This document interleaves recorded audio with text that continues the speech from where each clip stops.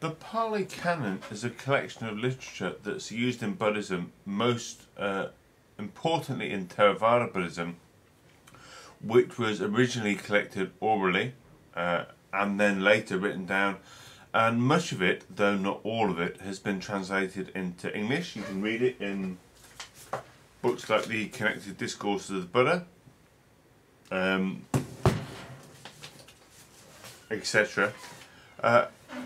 And it's split into various portions.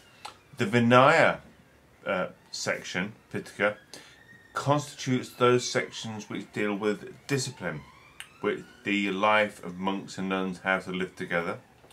The Sutta Pitaka contains, and in many ways is the most important and certainly is the most read, the instructions to monks and nuns and to lay people on what to do. It contains, many people would like to believe who are devout Buddhists, Buddha Vachana, the word of the Buddha.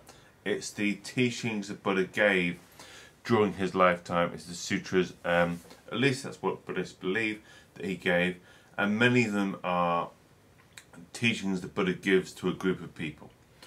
The third portion, the Abhidharma Pitaka, which seems to come later, historically, and is translated literally as the higher teachings, contains within it a much more rarefied version of the teachings, and in many ways has a much more specialist audience.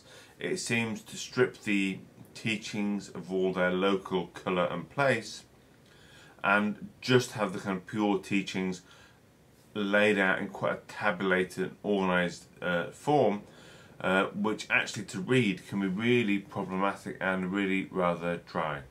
As I said, the Sutta Pitaka, what we would call the sutras of the Pali Canon, are by far the most read and contain the material that most of us are probably most familiar with.